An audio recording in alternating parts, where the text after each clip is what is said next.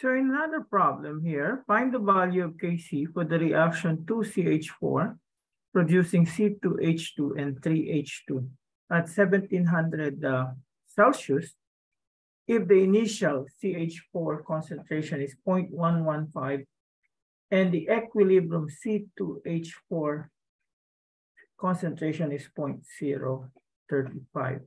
So to solve this problem, okay, we're going to do the ICE table, or as we call in class, the RICE table. So we write the reaction here, 2CH4 producing C2H2 plus 3H2. Okay, so all of them are what we call gas. And then we're going to look at the initial. So in the initial, only the concentration of methane or CH4 is given. So we put here as 115 molar. So we can assume that there's nothing of the product. Okay. Now the changes that we have here, so this is what? Minus 2x plus x and then 3x.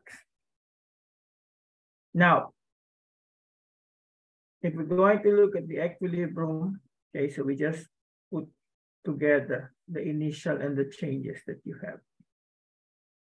Now, in this problem, it was given that C2H4 is equals to 0.035. So what does it mean? So it means the X value here is equals to 0.035. Okay, so we can now substitute all the X there with the value of 0.035. So we could say this is 0.05. So this is what? 0.115 minus 2 times 0.035. And this is just 3 times 0.035. Okay? So if we're going to look at the values that we have, so this is 0.035 at equilibrium. So 3 times 0.035, so that's 0.105. And this one, how many do you get here? 0.070. 0.115 minus 0.070. So this is just 0.045.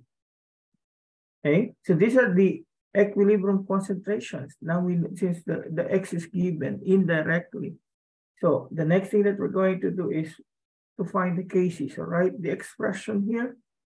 So you have what? H2 raised to the 3, C2H2 divided by CH4 squared.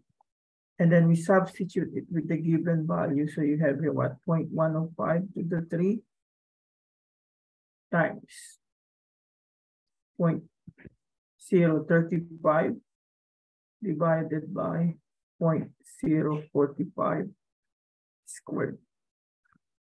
If we're going to do the operation here, you're going to get a value around 0.020.